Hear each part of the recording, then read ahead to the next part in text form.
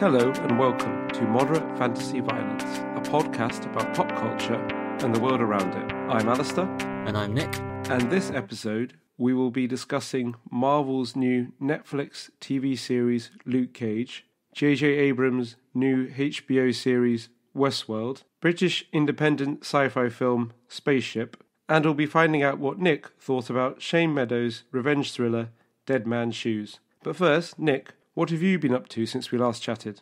Well, following up from a previous entry in this same segment, I finally finished Twin Peaks. I watched the last 2 episodes last night, as of this recording. Yeah, got pretty odd at the end there. It didn't go as odd as I kind of expected, though, based on all the build-up. I thought there would be whole episodes where I'd just be staring at a motionless picture of a bush or something. But no, it mostly sort of kept up its I'm a pretend 80s soap pretensions. It has a reputation for being very surreal in places. And I think as a show that starts out being a fairly, what you think is a straightforward murder mystery, it does go to some quite odd places. It does. There's a very odd sequence where a woman appears to turn into a drawer handle or something, which, come to think of it, now that I've seen the rest of the season, isn't really followed up on, which is just odd. It also ends on kind of a cliffhanger, which is exciting, I guess. I mean, it's nice for me, because I've cleverly not watched it until, less than a year before we get the new season, so I don't need to wait that long. Must have been a pain in the arse for people who have waited 25 years. I think a lot of people have forgotten that it ended on a cliffhanger, actually. Does a lot of people mean you?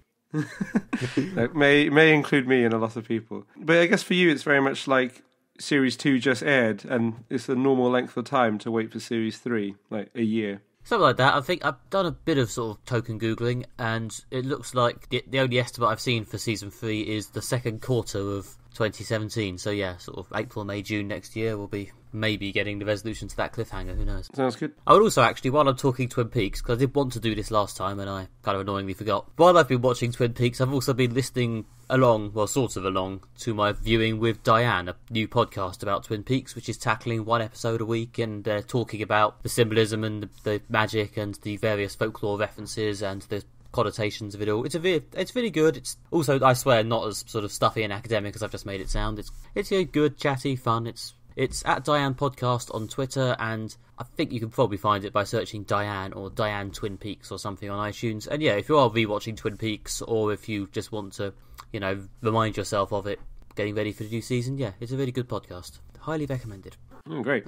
So yeah, I've been finishing off the Twin Peaks. Alastair, what have you been doing? Well, I've been at the London Film Festival. It's the 60th BFI London Film Festival, is currently on in London, and I think will still be on when this episode comes out. I've seen 4 films so far, one of which we'll be discussing in this episode, which is Spaceship. I also saw The 13th, which is a documentary about the rising rate of incarceration of African Americans in America. It kind of traces the history of racist laws going back to Jim Crow, and then following that thread through history, seminal events in kind of legal and prison history, bring it up to present day, and then talking about things like police shootings, Black Lives Matter. So a really interesting, a lot of detail, political documentary. The second film I saw was Tower, which is a rotoscoped animated documentary about a mass shooting in Texas in the 60s, the famous University of Texas Tower shooting. It's quite an early sort of mass shooting in America. And it was quite interesting because it was all about the survivors' stories. Okay. What they did is they'd interviewed the survivors, or people there at the time, and then they had actors who were the age of the people when the events took place also sort of saying the same thing. So they kind of cut between their young and older selves. And then also they recreated some of the events using the actors. And then the whole thing was kind of animated over and then cut together with archive footage. So it was kind of very dreamy, very sort of slightly odd. It was a very interesting way to kind of explore history, and partly because they couldn't recreate it and there wasn't a huge amount of sort of first-hand documentary evidence. So I think this is a good way to go about telling that story. So that's a really interesting documentary. And then yesterday I saw The Worthy, which was a Emirati film. I think that's how you say it. Well, the filmmaker's from the United Arab Emirates, and it was a post-apocalyptic thriller. There's this sort of band of survivors in a sort of future wasteland, and they encounter this one heavily armed, slightly crazy person who wants to test them to find the worthy, which involves hunting them and killing them in quite violent ways. So The Worthy would be one of your less worthy films then, actually not a documentary. No, it's not a documentary. It was a quite grim thriller horror movie. Although it was really, really good. Really good. If it comes out, I highly recommend everyone seeing it. It was just, really tense and violent and stuff. Oh, excellent. Anyone famous in it? No one I recognised, apart from they had one of the actors there, and apparently he's like, as well as being an actor, he's also the goalkeeper for one of the top Emirati football clubs. Really? Apparently. So the guy's like a sportsman and an actor, so yeah. Is that the triple threat, or is the triple threat singing, acting and dancing? I think the triple threat is singing, acting and dancing. Goalkeeping isn't in it at all. No, it's like the modern pentathlon. The pentathlon threat, yeah, no. Pentathlon peril? I don't know where I'm going with that. Okay, first up this week, we'll be covering the next of the Marvel Netflix series, going towards the big Defenders team-up, which I think is likely to happen next year, but it's kind of hard to tell. But anyway, this is Luke Cage, which stars Mike Colter as Luke Cage after his supporting role in last year's Jessica Jones. The show is run by Cheo Hodari Coker and features Luke Cage moving to Harlem after the events of Jessica Jones, where he soon encounters crime and his past coming back to haunt him and all the usual sort of things that happen to superheroes. And yep, it's been on Netflix for a couple of weeks. It's got a lot of attention for being a mainstream action show with a largely black cast. And yep, we've seen the first 7 episodes. Alastair, what are you thinking of it? I'm really enjoying it. It's very good. I mean, if you go back to our sort of Daredevil review, I think I wasn't as impressed by the second series of Daredevil, but Luke Cage is really good. I'm really into it. I mean, partly it's the character is just really, really watchable. You know, it's kind of, there's a great sense of humour. Performances are top notch. You know, it's just really engaging, you know, show. I mean, I really just like how good the writing is. You know, it opens in this barbershop. It's just these group of characters, you know, some work there, some having their haircut, and they've got a real sort of natural flow of the dialogue. It really strikes you as the way kind of people talk when they're sort of casual and they're relaxed. There are a few moments, particularly the first couple of episodes, I think, and the ones written by Cheo Hodari Coker himself, where he does really go properly into sort of pulpy, corny dialogue, like when Luke Cage is in the kitchen and the guy from his past, Shades, walks past, and he sort of clenches his fists and goes, "Shades!" in a sort of... No one does that. No one at all. There is some quite pulpy dialogue, you are right. But I think it veers between very pulpy and also to kind of social realist level of, you know, trying to sort of capture how people actually sort of are and behave. You know, and the characters are very well developed, which I think is probably the great strength of the show. Like, they've all got that kind of established backstories. They're sort of emotionally complex. You don't get a sense of anyone's like just like a cardboard villain or a cardboard superhero that's kind of just been pushed around by the plot. Like, every event that happens seems to very much, you can understand what's come up to there and what aspects of the characters' personalities are sort of driving this event. Like, I really like the character of the main villain, Cottonmouth, because he is like a really richly developed villain. And this is a spoiler warning, but yeah, I think as we said, there'll be spoilers for the first 7 episodes. At the end of the second episode, the owner of the barber shop, whose name's Pop, who's a sort of surrogate father figure for Luke Cage, is killed in a sort of revenge shooting when one of Cottonmouth's henchmen is trying to get at another criminal who's sort of hiding in the barber shop, so who's not really connected so much to Pop and Luke Cage. It would be so easy to make it Cottonmouth tells his henchmen just basically go down there and kill everyone. But Cottonmouth he's trying to preserve the peace and a sort of a semblance of honour among thieves. He's not just a bad to the core. He's got principles. You know, you can understand sort of what's motivating him. It's just that his henchmen have got a bit out of control and decide to shoot up the entire shop rather than just killing the person they were sent to get. And it's much more sophisticated. It seems much more believable than a less well-written show would have handled that scene. They'd have made it much more straightforward. You know, villain kills the surrogate father figure for the hero, which spurs the hero into action. But the surrogate father figure dying is definitely a pretty well-trodden bit of road, yeah. But I think they approach it in a sort of different way, in that he's not just killed just for the sake of it. The events that are set in motion that lead to this happening are done in a believable way. Yeah, in terms of Cottonmouth, a bit conflicted for him, because on the one hand I think he's very well played by the actor Mahershala Ali. His maniacal laugh during moments of sort of peak villainous enjoyment is just fun.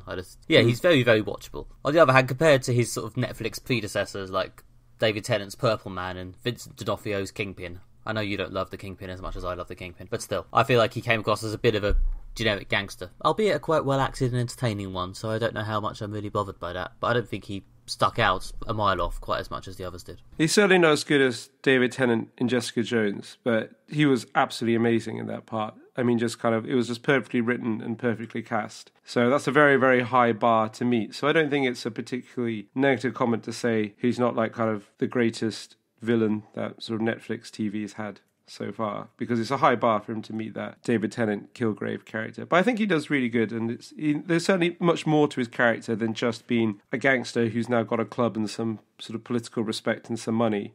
A lot of it's, again, sort of quite pulpy, isn't it? It's sort of the gangster with a moral code sort of thing. It makes him not just a bwahaha villain, but on the other hand, it is quite a sort of trope in itself. Yeah.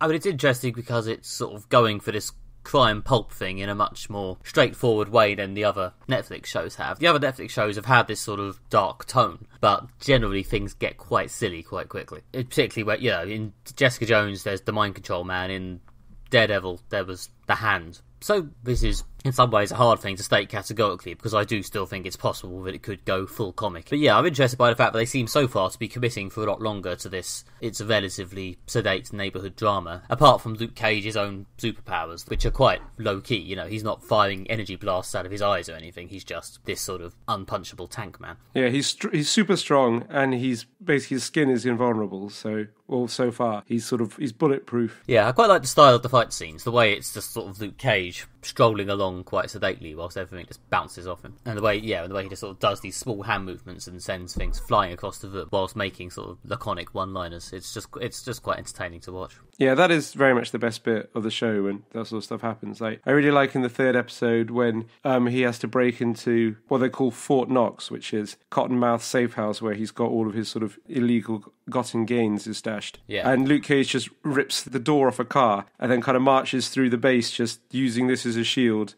which bullets just bounce off, and then kind of bashing people in the head with the car door, and just kind of marches his way through about 30 henchmen to steal all of Cottonmouth's money. It's just such a brilliantly entertaining action scene. Yeah, in terms of action, that's probably been the highlight so far, though I did enjoy the the fight in the gym in the last episode that I watched. Yeah, that was very good. Real sense of humour. I like it when so the gangsters open fire at Luke Cage and all the bullets just bounce off him, and he just looks down and goes, "I'm getting real sick of having to buy new clothes." Yeah, I think that bit was in a trailer, actually, and fair enough, it's a really good bit. Yeah, it's a very good line. I think Mike Coulter as Luke Cage, I think, has a lot of sort of low-key charisma. I mean, he was really good in Jessica Jones as well. His scenes were often the highlight of episodes of that, and yeah, it's odd. I think I sometimes feel like his actual acting is a bit stiff compared to some of the other actors who are a lot more sort of natural and in full flow. But because he's playing this sort of quite stoic, determined guy, it's sort of hard to tell if that's, you know, a bug or a feature, as we say. The character doesn't have a very wide range, which means it's hard for the actor to show off his range. Kind of like Mike in Breaking Bad. Yeah. Who,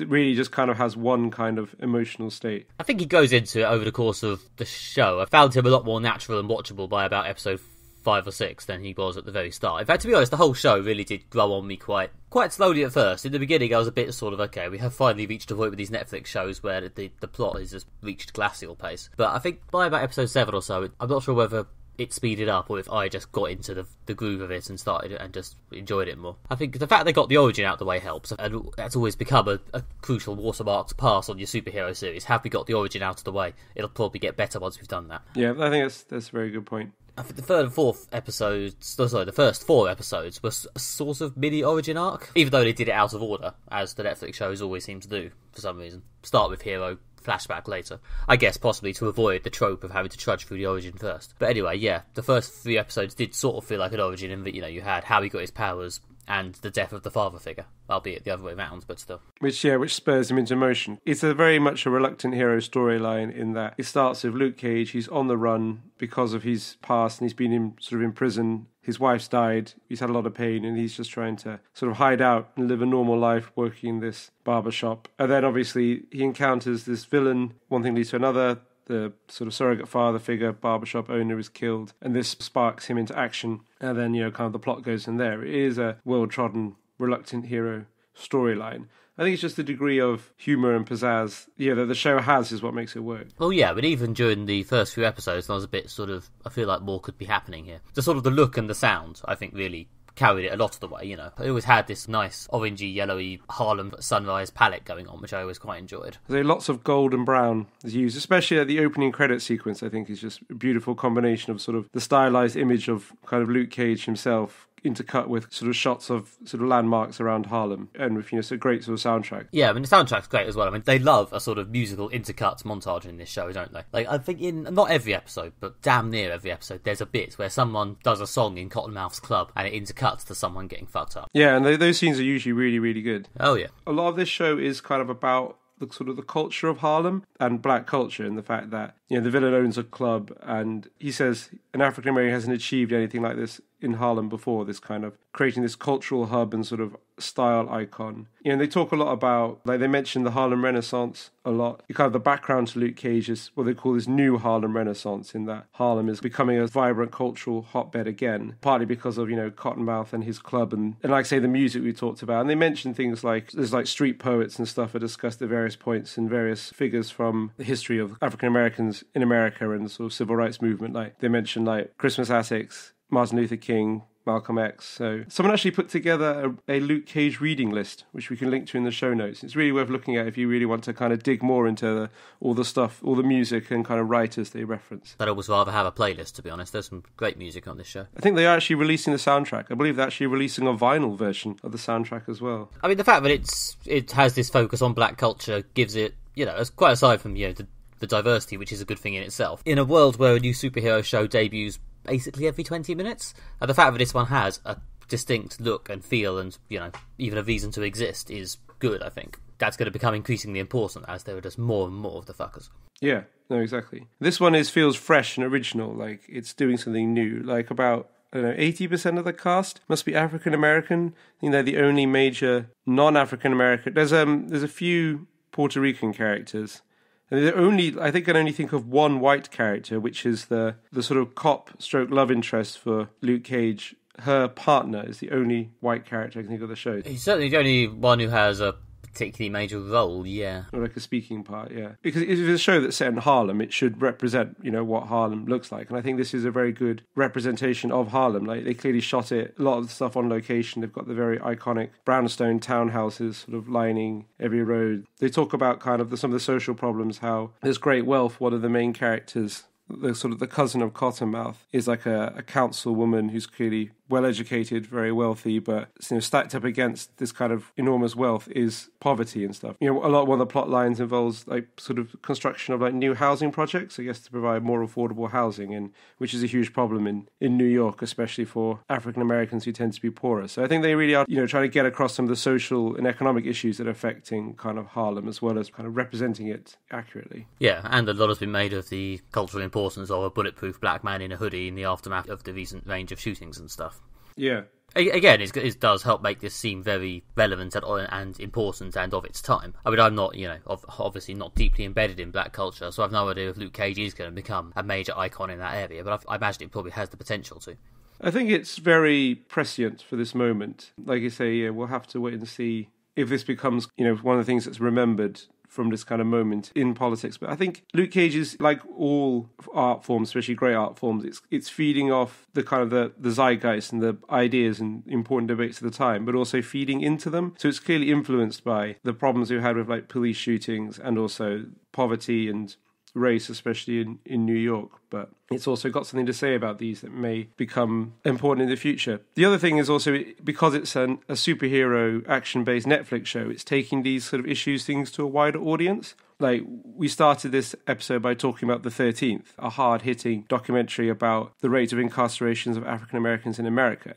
And it's very interesting, covers all the points, but it's only really going to be watched by people who are already interested in that subject and has some sympathy for those political views. What a show like Luke Cage does is, because of its superhero, Marvel, action element, it appeals to a much wider, maybe more agnostic audience, but it exposes people to new ideas, different characters, so...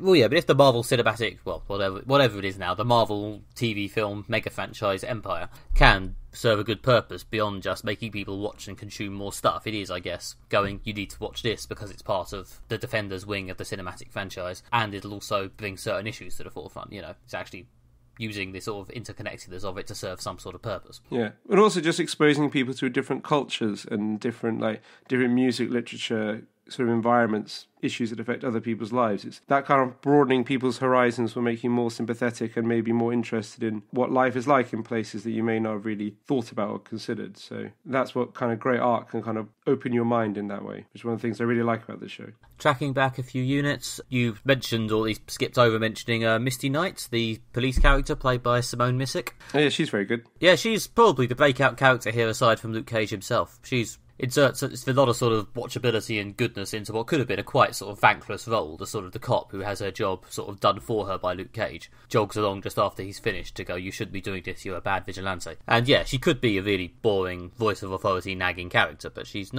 really, really watchable and likeable. Yeah, very good. And the crime plot is, and everything is very interesting how it's put together. I like how there's a power struggle within the sort of villain camp between Cottonmouth and his cousin. There are times when, even though from Luke Cage's point of view they seem like this all-powerful villainous force that's united against him, but from the other side of the fence you can see there's problems, and I know there's different factions. If you're going to do this sort of the Netflix structure, which seems to be for all the sort of Defenders franchise shows, one story split over 13 episodes, rather than trying to do anything massively episodic, which I still think they should do, by the way. I still actually think they should actually make an episodic TV show rather than a 13-part movie. But anyway, there has to be this level of complexity. There has to be this things you can actually advance. It can't just be, well, based on Jessica Jones, I guess it could be, but it's better if there's some flexibility in what the villain is, or what the plot is, or it has actually visible different phases. The plot, I think, is kind of broken down into sort of there's two halves. Like, we're halfway through, pretty much exactly. And at the end of episode 7, the plot's kind of reached a certain point, and we're going to be seeing something different maybe from the second half. It is, yeah, I mean, to be fair, and almost contradicts what I just said.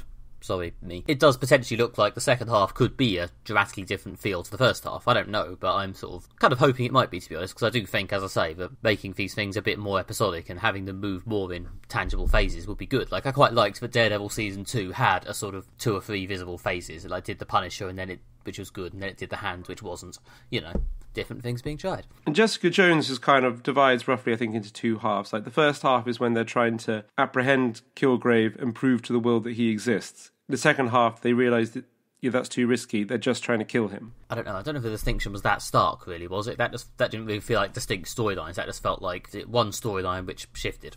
I guess you're right. They were different phases of the same storyline, which is what we're probably going to get from Luke Cage again, different phases of the same storyline. But there is a kind of, I think it clearly is an embarkation point around episode 6, episode 7, where the plot is kind of changing gears and shifting directions a bit. And yes, and obviously I suspect by the time this comes out, which will be a good 2 weeks after it's first aired, I imagine a lot of you will have seen the ending. Hell, by then we might have seen the ending. One of my favourite bits actually is all the flashbacks to like sort of the 70s and 80s. Like there's a great one where they fill in Cottonmouth's backstory. I think that was episode 6. Okay, I have a response to what Alastair just said, but just sort of echoed. As we've said, there is a big sort of twist plot move at the end of episode 7, and in order to make this next point, I'm going to have to spoil it. So again, I stress, if you haven't seen Luke Cage episode 7 and you think you might want to, I don't know, I suspect I don't know how many more points we've got left, but you may want to use our show notes and cut to the beginning of the next segment, to be honest. Okay? Ready?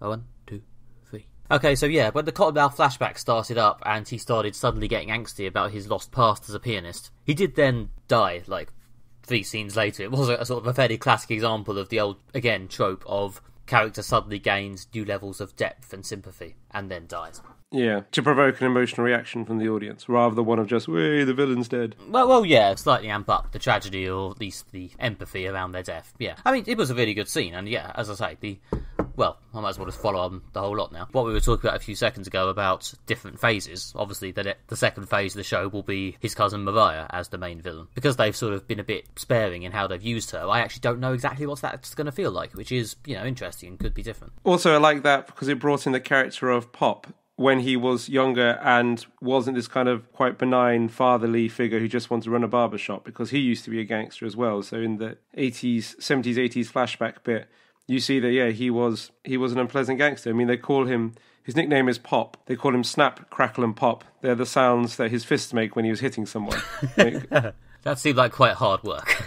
But it does make him sound much more unpleasant than the kind of lovely old sort of father figure just quietly running a barbershop and dispensing wisdom. I know, it just seemed like quite hard work, considering that, yeah, he's a father figure, therefore his name's Pop, but he's also a fist popper. I don't know, anyway, carry on. It is possibly a bit of a stretch at that point.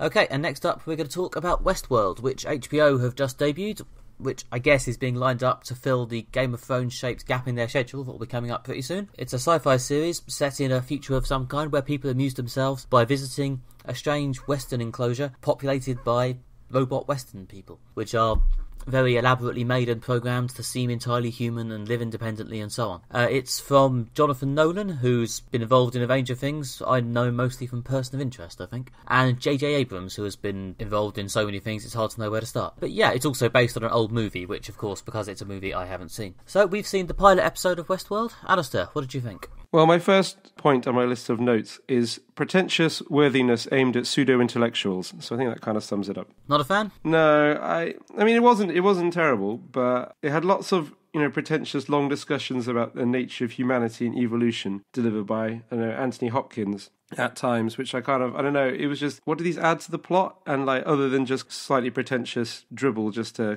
make it seem like it's trying to say something deep and profound. It had a terrible exposition-heavy voiceover in that the first, at least half of the episode was pretty much all narrated, including that major plot events would happen and then they'd just be kind of explained by this bizarre voice of God narration that I just really wanted to fuck off. When this voiceover wasn't just explaining the plot that we just seen, it was then making more pretentious statements about human existence or something like that. I don't know, this seemed to embody some of the worst aspects of the kind of Nolan Dark Knight movies, in that it kind of takes something that's a bit ridiculous, to be honest, and seems to be really insistent this says something really profound and important about the human experience, and we're going to convey that by having characters sit there and talk in sort of cod philosophy for a bit to make it sound clever. Yeah, I didn't hate it as much as you did, but my first note is indeed that it's very, very dry. I mean, I suspect it's a bit sort of cheap and playing into the media narrative to go straight into comparing this to Game of Thrones, but I'm going to do that anyway.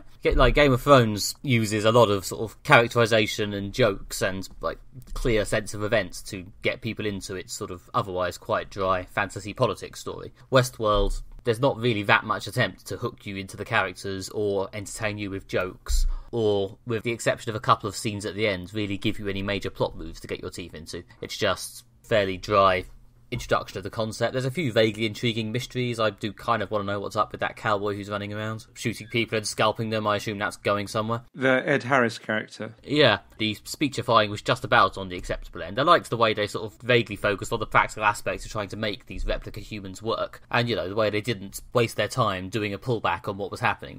They started off with that vaguely sympathetic guy who I think you were meant to think was one of the guests, but turned out to be one of the replicants. Yeah. It had Sidsi Babette Knudsen from Borgen as one of the main bureaucrat management people. She was great in that, and she was pretty good here. But yeah, it felt weirdly like about 17 other things, various things I've seen. If you combine the sort of the cowboy hell sequence from Preacher with Dollhouse, and then sort of hit it with a hammer a few times, I've roughly got Westworld, I guess. Plus maybe the original movie Westworld, but obviously I haven't seen that. I haven't seen the original film either. I think you're right by saying this first episode was quite all over the place. There really wasn't much plot, which I think was deliberate. They just, for the first episode, they wanted to establish the characters and the setting. And it is an unusual setting in that it's got these kind of two aspects to it. The kind of futuristic company that's administering this theme park full of Western robots, and the plot in the theme park itself with the sort of the robots. It's done to give you empathy for these robots in that they live the same day over and over in this theme park, and the guests, which are us, can kind of go into the theme park, get involved in the stories that are told in this day, but also they can't be hurt in any way by the hosts, the robots, and they can do anything they like to them. So, kill them and other horrible things, scalp them, as you just said. And obviously the whole thing is set up to make you feel sympathetic for these robots, which is, a difficult sell, and they kind of do a good job of establishing that and establishing the plot. Partly, the way that sympathy is built for the robots is throwing in what I felt was a sort of needless rape scene about halfway through the first episode. I guess it was certainly unpleasant to watch, but also I felt... Well, thankfully it's a sort of off-camera implied rape scene rather than an actual on-screen rape scene, but it's still pretty grim, yeah. Yeah, I don't know, and I don't know how much that necessarily contributed to the plot, other than just it didn't trying to make the whole show seem darker and edgier. I think the principal villain seems to be it's played by Ed Harris, who's a cowboy dressed all in black, who's one of the guests. He says he's been coming to the park for 30 years, and I think he just pretty much goes there just because he likes to torture and sort of make these robots suffer. But it's sort of implied that he's looking for something or trying to get to or uncover something. Yeah. Particularly in his last couple of scenes. Yeah, no, there's more to it than that, but I think there's an element of this kind of, these robots are forced to relive this day over and over and over when part of Ed Harris's quest is to horribly torture and kill them, and, that kind of builds sympathy for the hosts. It was quite a good scene, when there's Ed Harris confronts the sort of hero type host who, like, as you said, you're supposed to think he's a guest, you find out he's a host. And then there's a bit when he's trying to protect the hero is trying to protect this woman who the Ed Harris guy wants to rape, and then he finds out he can't hurt Ed Harris because Ed Harris is a guest and the hero is a host.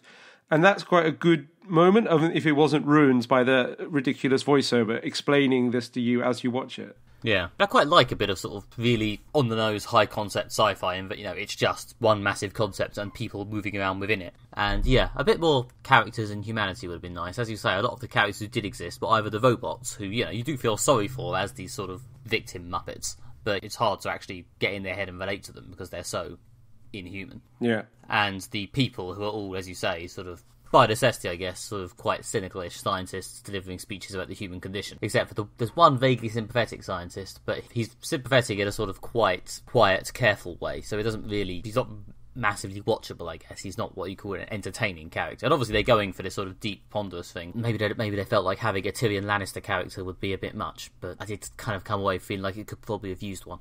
Yeah, I would definitely agree with that, in that you can have so much sort of talk about the sort of the deeper meaning of all this, but there needs to be some kind of entertainment value. Yeah, I mean, there was one bit which I genuinely really enjoyed, which was the saloon attack towards the end of the episode, while the Cincy Babette Knudsen character and the writer both watched it, and he was waiting for the cowboy to deliver his big speech, and inevitably the cowboy got blown away just before he could deliver it. I did laugh out loud. That was a good scene, again, because they've sort of built up to it with the characters, and then Cincy Babette Knudsen got to patronise the shit out of the writer because he didn't get to hear his big speech. Yeah, I'd agree with you. That was a good scene. I mean, it wasn't, it had some good aspects to it. I thought it was beautifully shot.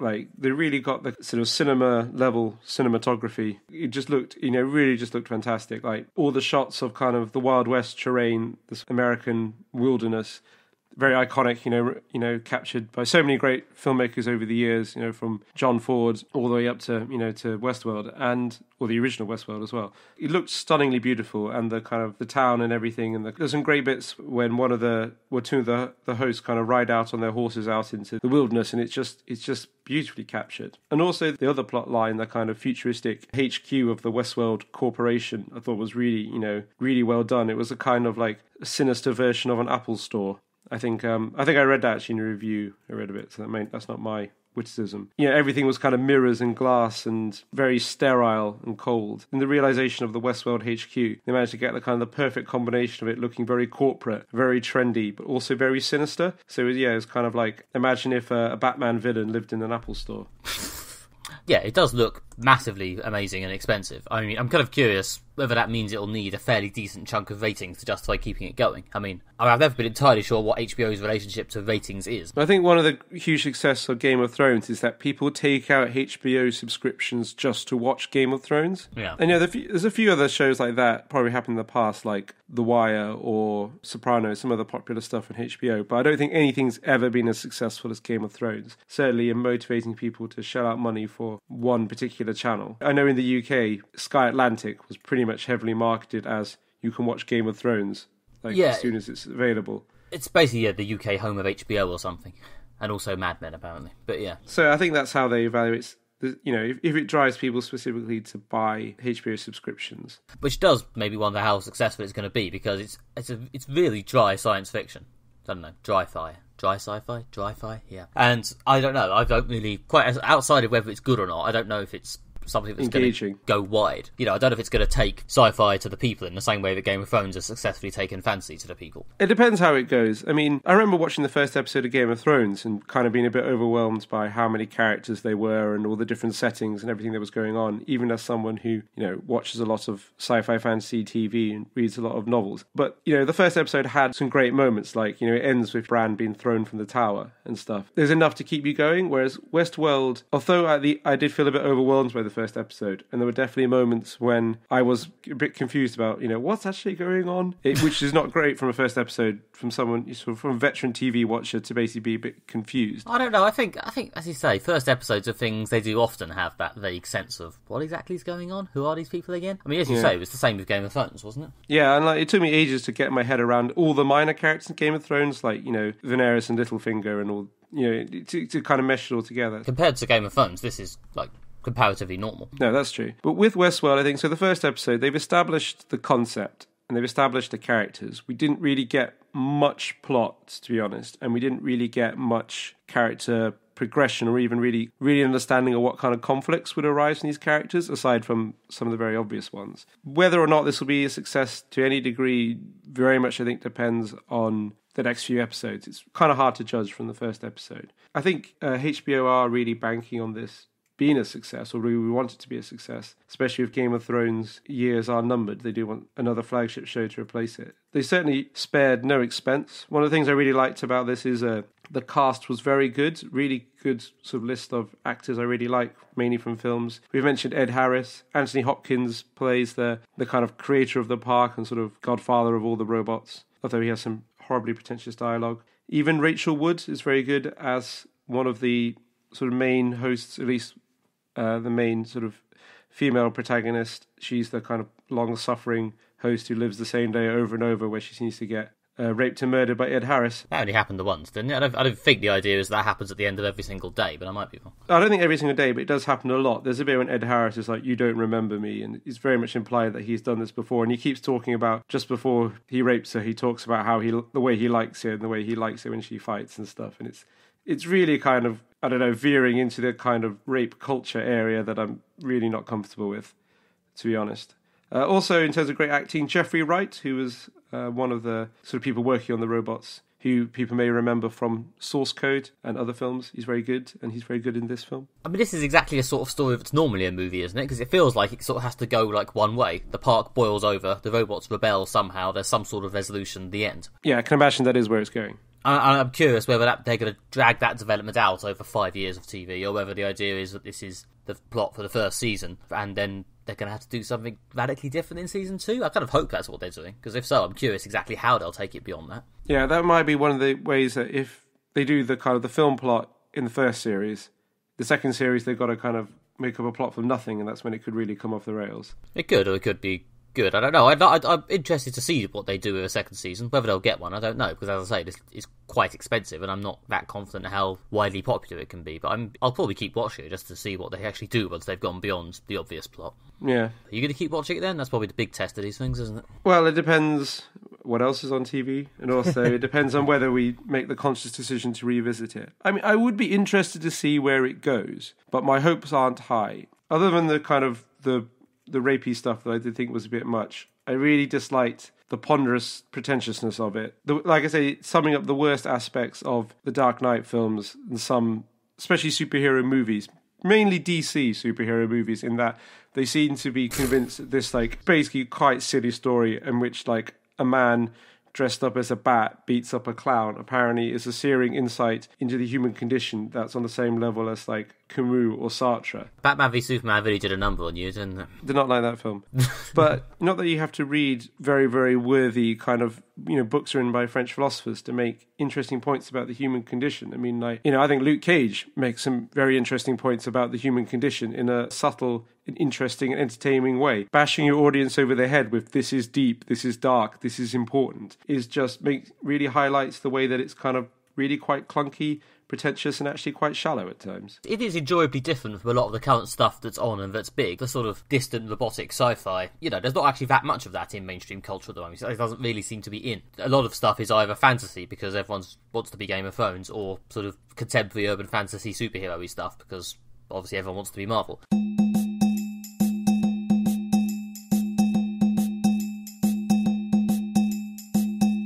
Next up, we'll be discussing Spaceship, an independent British film, which we saw at the London Film Festival. It's directed by Alex Taylor and centres around a group of teenagers and their belief that one of their friends may have been abducted by aliens. It's a quite abstract, slightly surreal, low-key film about sort of what it's like to be a teenager, and especially teenagers who maybe feel a bit different or a bit isolated from mainstream society. It's quite an unusual film. I really liked it. It's very different to a lot of stuff that we normally cover. Nick, what were your thoughts? A bit like Stranger Things, only British and teenagers instead of kids, and sort of weirder. So even Stranger Things, I guess. I don't know. That's a good definition.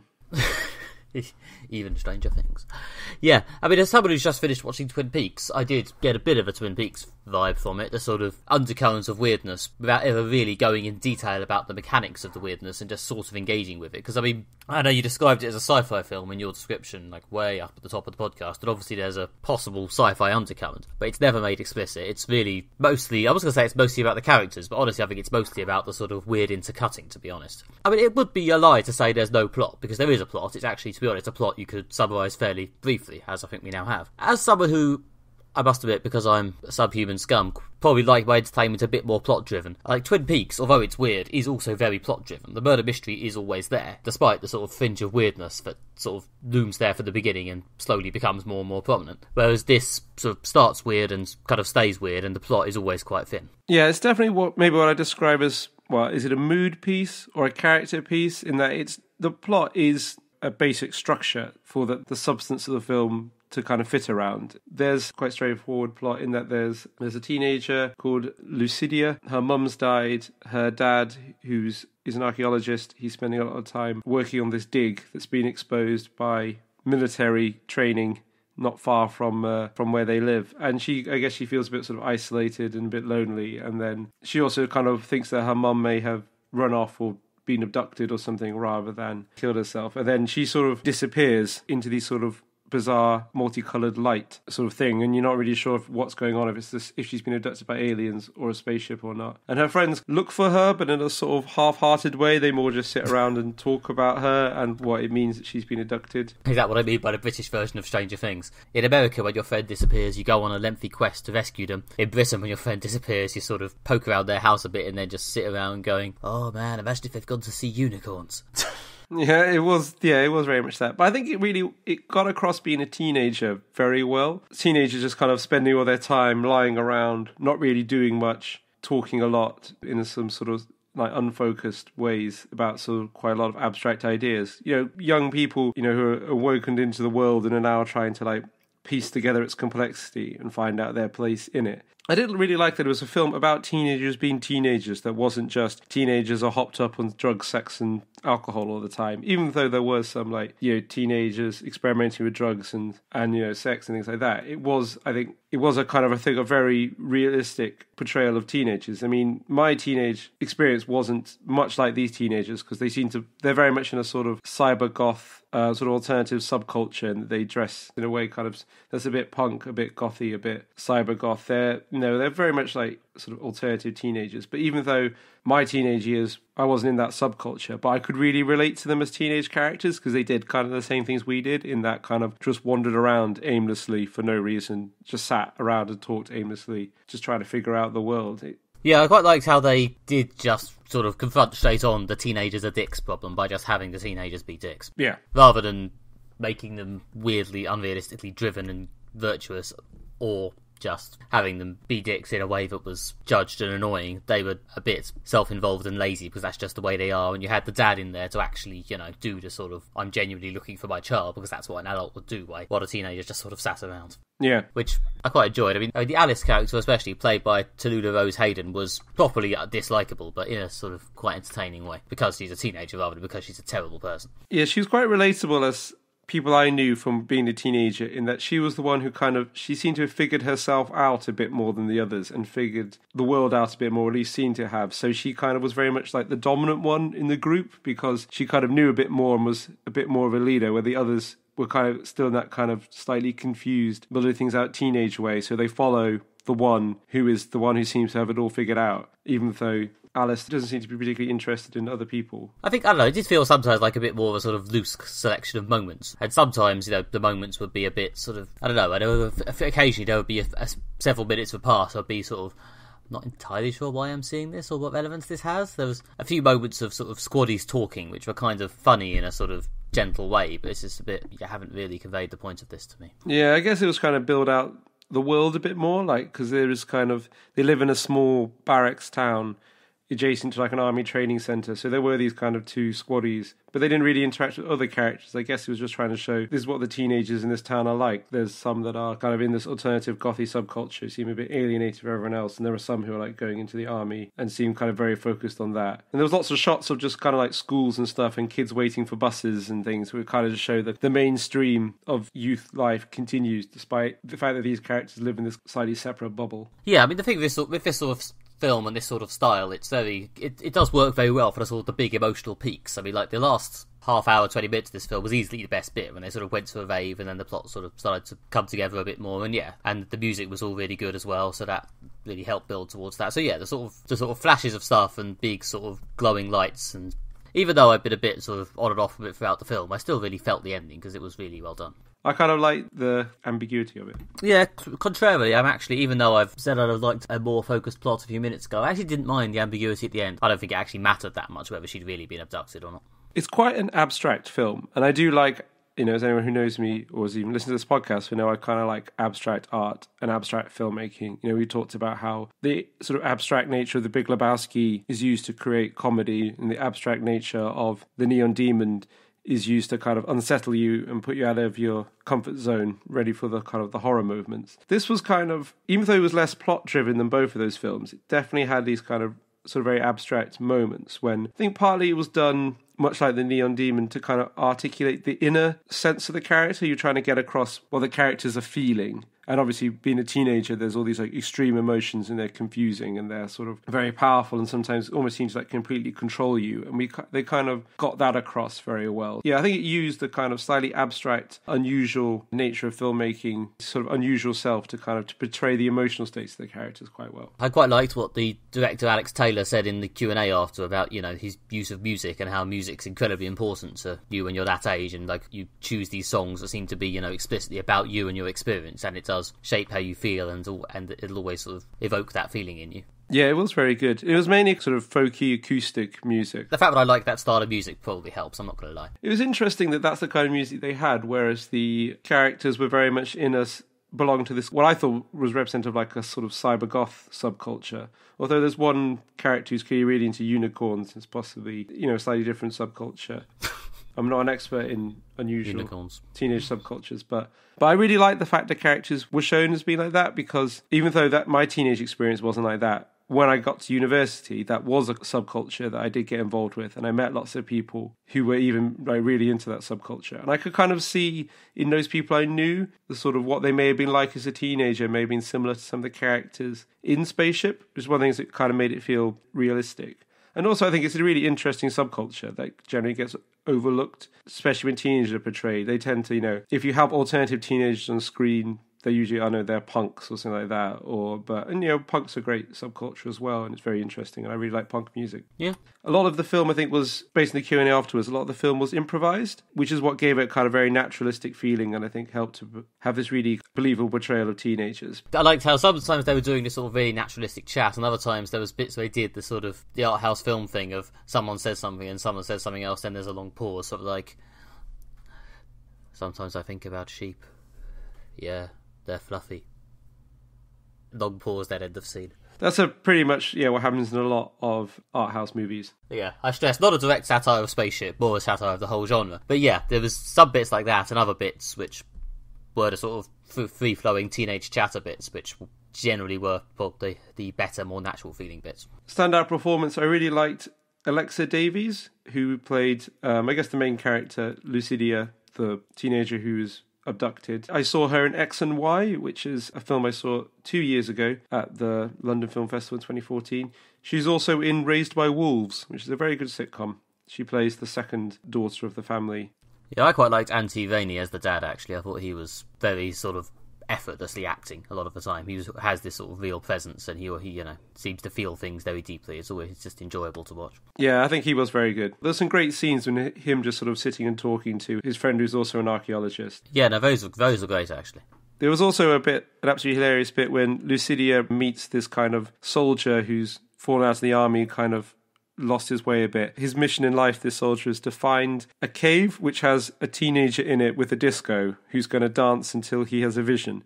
And I did like it that right at the end, in the kind of final montage, there's a great moment when you see this soldier just walking into a cave and there's just a teenager dancing. Again, it's one of those sort of big euphoric moments that this film does quite well, is sort of combining the music and the sort of quick shots of people smiling, which did really put across the euphoria of it all. It ended really well.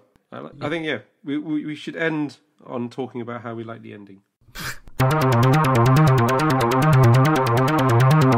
Finally, this week, we'll be discussing Dead Man's Shoes, which I recommended to Nick last episode. Richard, played by Paddy Considine, returns to his small Midlands town after being away in the army to find out that a local gang of bullies and drug dealers had been picking on his younger brother. Richard embarks on a campaign of fear and revenge against them that quickly escalates to becoming very violent. Film stars Paddy Considine and is directed by Shane Meadows of This Is England fame. It's a great low-budget British thriller, and we're about to find out what Nick thought of it. Oh, okay, this is where I tell you. Yeah, no, I really liked this. It was very compact, very sort of streamlined, straight down the line plot.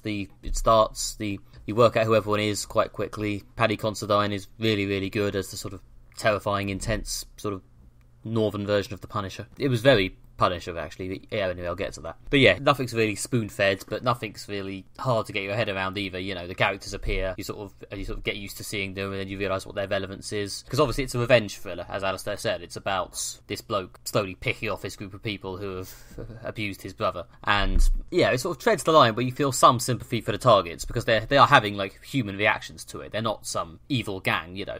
They're just a group of people who go a bit far when drunk, or drunk and high, I guess.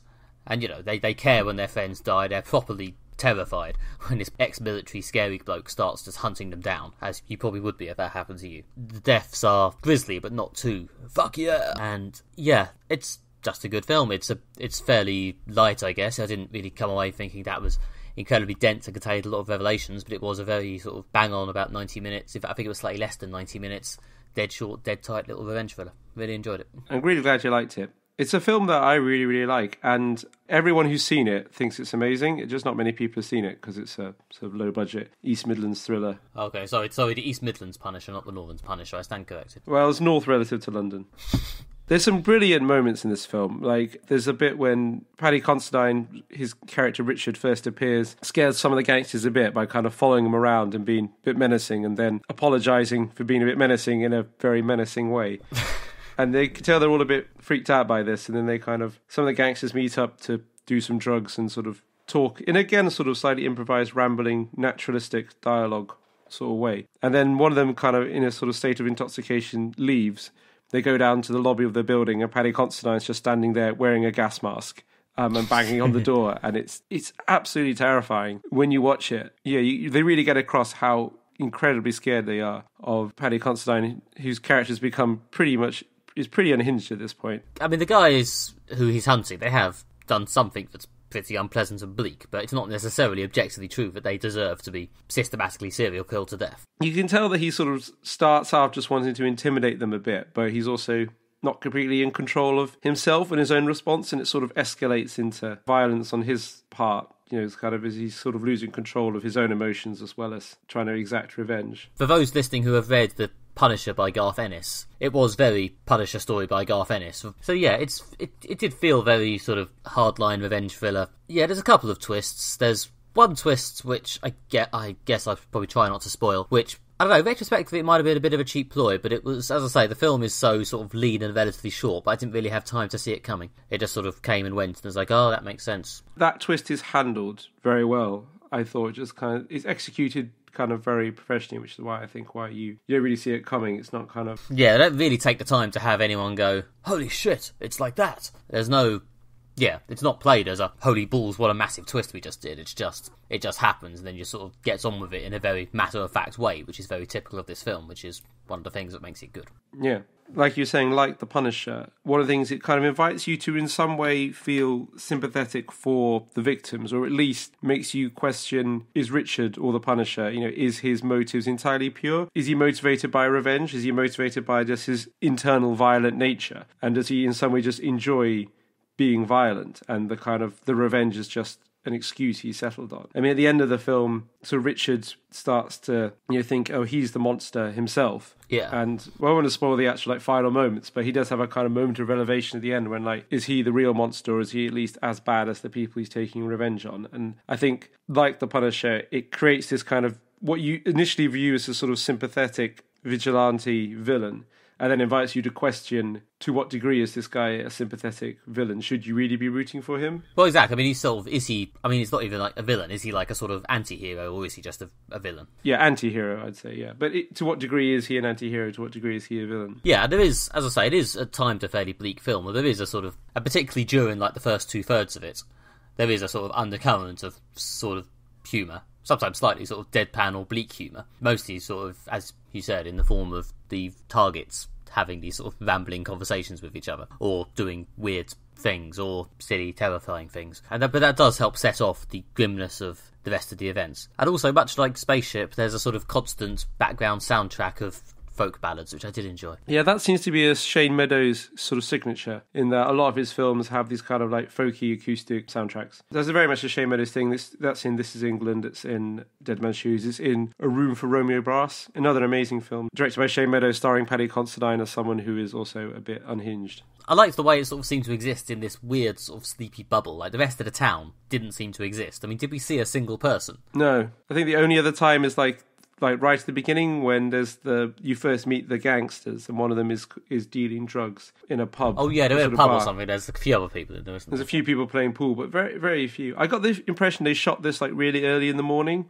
It's a good way to make films because there's less people to get in the way if you shoot early in the morning, but also it creates this wonderful sense of emptiness. Like, you can be shooting a town, and if you shoot like 4 a.m, like no one's there, and nothing's going on. It's very quiet, and you can get this kind of this real bleak sense of emptiness. That does explain, why the light's always so sort of gentle and washed out, and why, everything always seems so weirdly quiet and desolate. But, and it does sort of work with the fact that there's hardly ever anyone else in shot. At no point does anyone go, could we just call the police?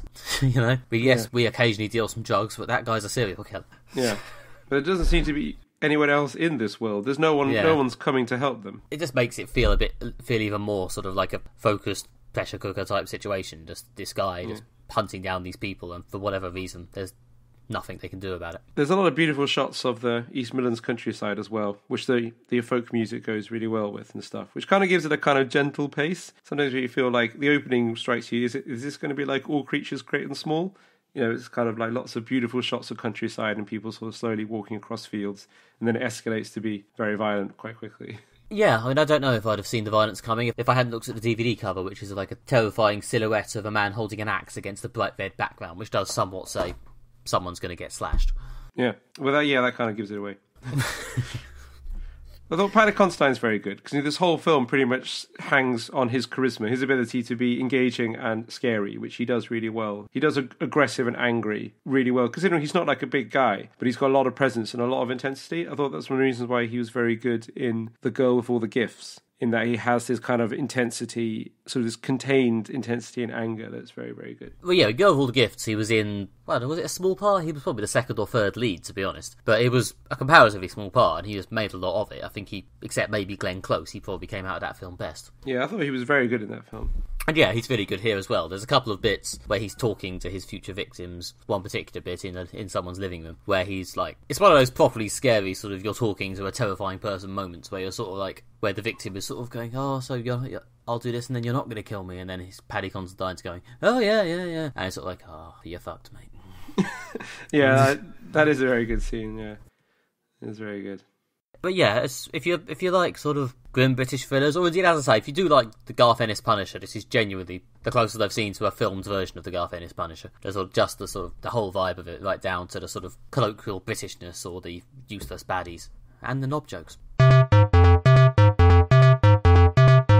Well, that was Dead Man's Shoes. I'm really glad that you liked it, Nick. But what have you got for me for the next episode? Right, well, slightly breaking with recommendation tradition. Instead of something I liked when I was a teenager or a young adult or just me in the past in general, I'm actually going to recommend something I've discovered quite recently, which I think you would enjoy and would quite like to talk about. It's the animated series Rick and Morty, which they have helpfully just put the first season up on Netflix, so you shouldn't need to go far to get it. It's about a sort of mad scientist and his grandson who go on adventures, and as you might be able to tell from the fact that the kid's name is Morty, there's an element of Back to the Future parodying going on here, but the adventures are quite weird and the humour is quite silly and surreal and grim. I can't remember how early on in the season there is, so I don't know if you'll get to it, but there's a quite good episode where they do a even more bizarre parody of Inception, which is quite good fun. So anyway, yeah, the first few episodes of Rick and Morty, I think they're on Netflix, and then we can have a wee chat about those next episode. Oh, great. I'm looking forward to it.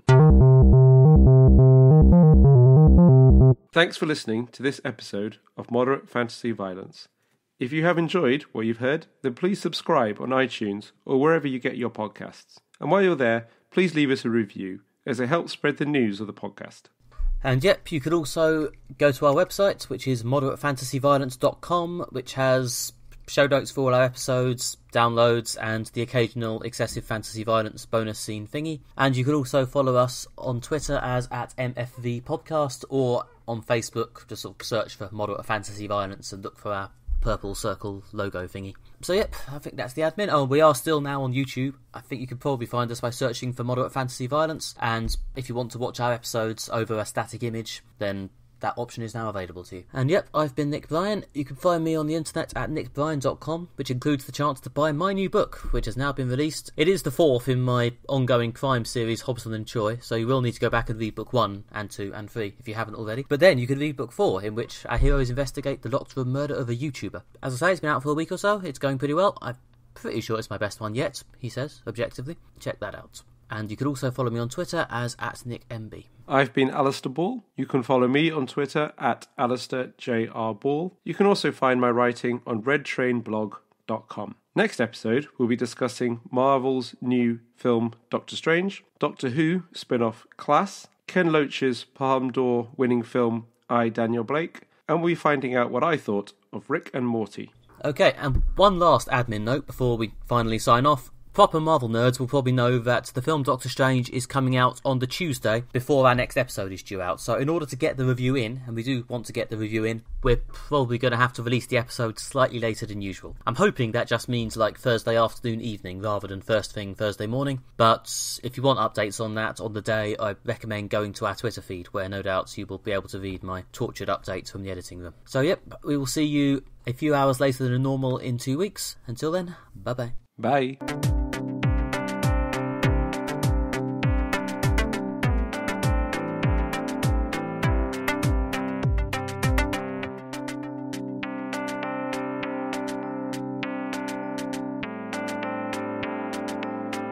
Thanks for listening to this episode of Moderate Fantasy Violence. If you have... Get it wrong. We should just, for the 1 year special, we should add it together, all the bits we've all gone, just like one long hour and a half long. I probably have got quite a lot of those. Actually, no, I probably deleted them. What a shame. What a loss to humanity. We could just reproduce them. We just sit there and our computers go at each other for an hour, and then we'll just release that, and then maybe we'll finally get some unsubscribes. I think, yeah, we should definitely do that. Oh god,